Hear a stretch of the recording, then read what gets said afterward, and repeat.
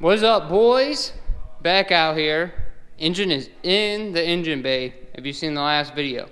I gotta hook up this transmission mount, and then all the mounts are hooked up. I left all these chains and everything on because for some reason I actually think it doesn't line up. I think you gotta take this one back off, then use like the cherry picker to pick this end up so that side's lower. It's probably gonna be a fight. So let's get started on that. I gotta get this bolt out so I can get this chain off, and then I'll show you that bracket just bolts into those 4 holes right there. Here it is right here. It'll go on like this. It can go 2 different ways, but it won't bolt up. So if you see here and you like attach it to the transmission upside down, the bolt holes won't line up. You see how they're like spaced differently? These 2 that are closer together go towards the front of the car.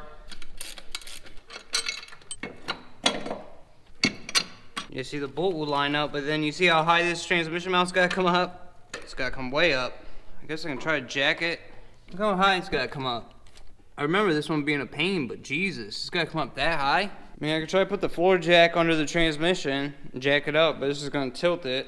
If I leave this bolt loose, I should be able to move this any way I need to. I mean, I guess the engine is kind of leaning that way just a little tiny bit. Yeah, let's crack these loose. I'm not gonna take them off all the way though. I'm gonna leave them on like 2 or 3 threads so it doesn't fall.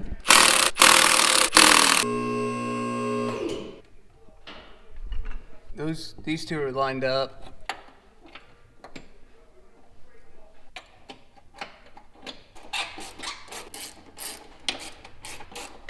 I can't find the legit torque. I was looking at the forums and people are just arguing with each other. It's actually pretty funny if you want to go look at it. I think everything that goes to the body is supposed to be like 70 something. But then another guy says no, it's 49.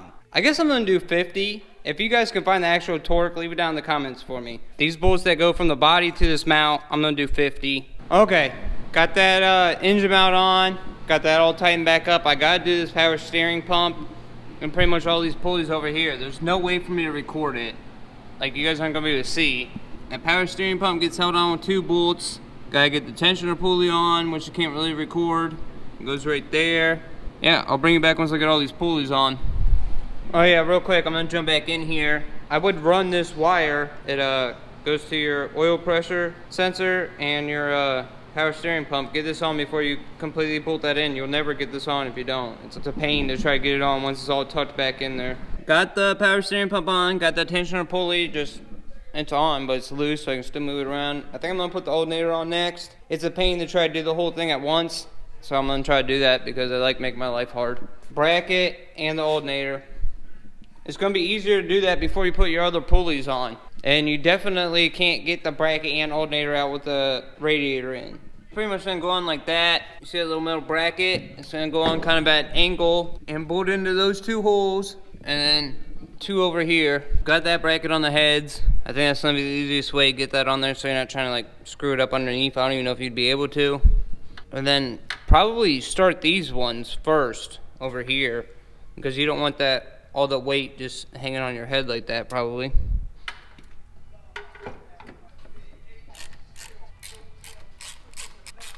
Oh yeah, you should put a ground from here to there. So just clean this off, make sure this is good for a good ground wire to hook to. This car has a grounding problem. I'm sure most of you guys know about it. There's like 5 extra grounds you should put on this.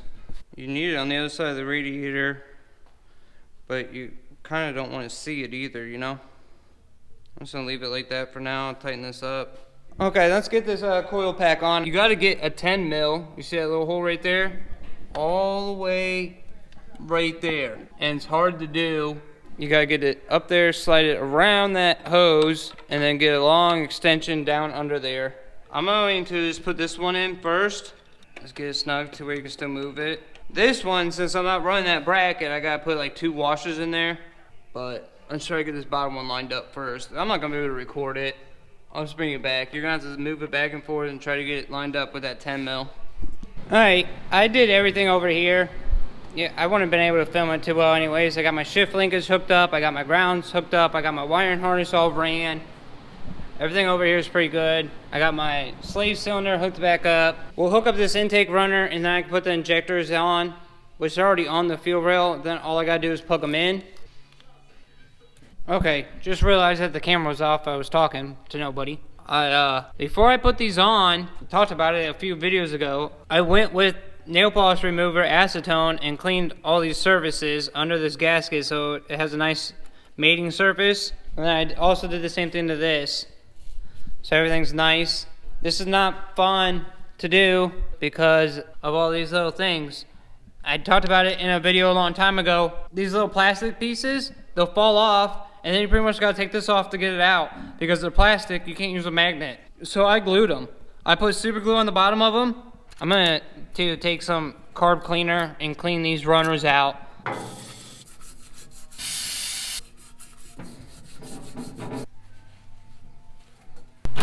Make sure you clean these out real good, these little holes. This is where your injectors go. So if you got any crud up in there, your little O-ring won't seal right, you'll have a fuel leak, and you have to take this all back apart, it'll suck. Make sure the nipple is going towards the front of the car, and the 3, you'll probably have bolts. I did studs, but make sure the 3 holes are going towards the front of the car, because that's the way your intake manifold bolts on, is with these 2 in the back. I don't even know if you can put it on backwards. Oh yeah, you can definitely put it on backwards. So you don't want to sit here and torque this thing down. Make sure it's going this way. Then you got all these little rubber washer, springy, doohickey thingamabobbers. If you know these are for, leave them down in the comments. I don't really know, but don't drop them. They'll go on these studs. These are only 11 too, so don't go crazy.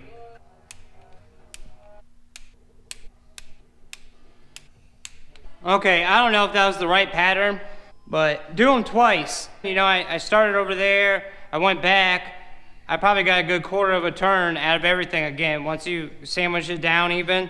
So just do it twice, and then make sure they got pretty much the same amount of threads sticking out of every one of them, especially if like your machine shop painted them, because this one, it torqued down, but it was still at the very top because there was some paint left on it. So just check and make sure you got the same amount of threads coming out of every one, so you're not like getting a fake torque when you're actually just caught up on paint, you know what I mean? And then this is where your fuel rails bolt to. I think I already talked about this, but I super glued these because I've dropped them, and then you have to take everything apart to get it out because they're plastic. And I don't know exactly what they're for. Maybe just as like a little buffer for like vibration. Super glue will break before like the rail breaks or something. You know what I mean? Like if that's why it's there. So that's just a little trick that I guess I'd share with you guys. I don't know. Maybe I'm an idiot for super gluing it, but I'm tired of having them fall off. Let's get these fuel rails on. If you're new, these are 800cc injectors, and you should probably put a little bit of grease on these O-rings. Couldn't find any of like my good lube, so I just used barely a little bit of oil on all of these, which will be fine honestly, because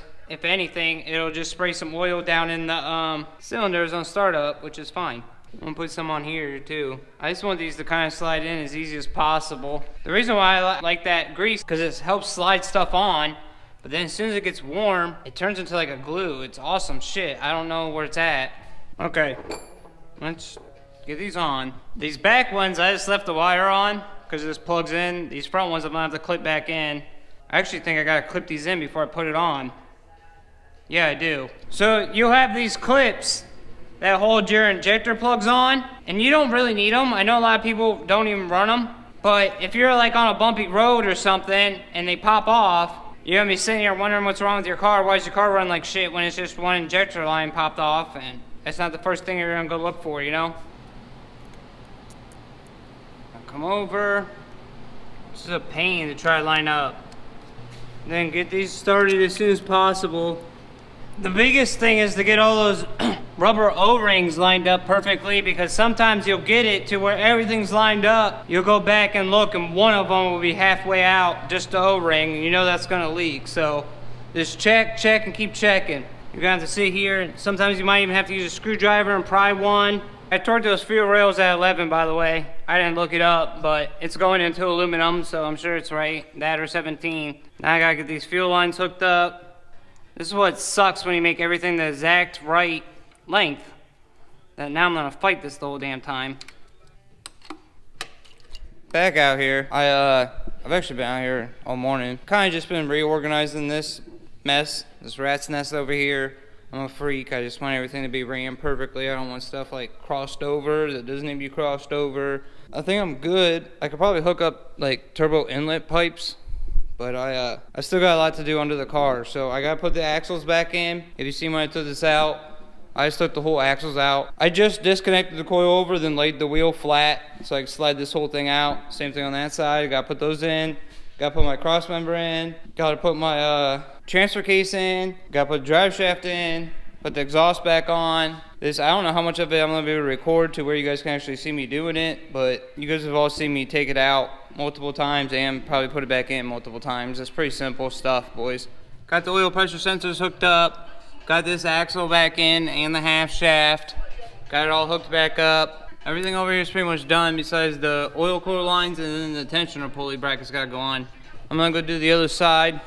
If for some reason you didn't see how I took these apart, I just take these bolts out right here and take your tie rod out and then drop this down flat. It just slides in, and then you can pick it up and put it in there.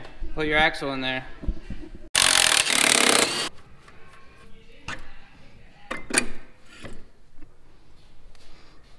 Okay, just get it all folded over like that. Then you can slide your axle into your transmission and then into there.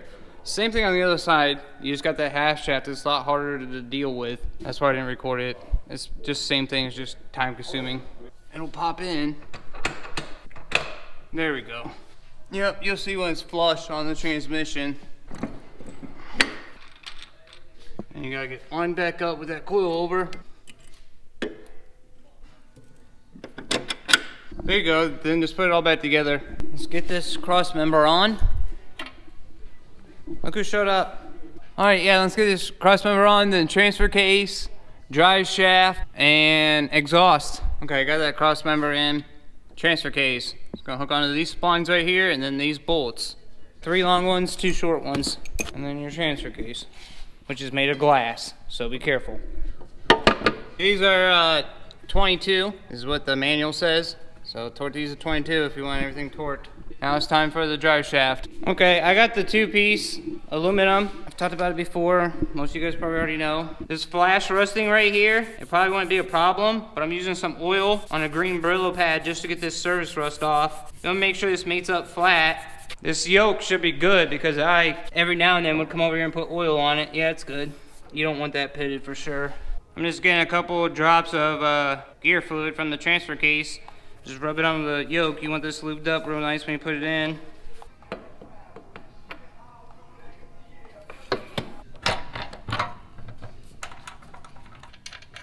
Okay, let's get this exhaust on.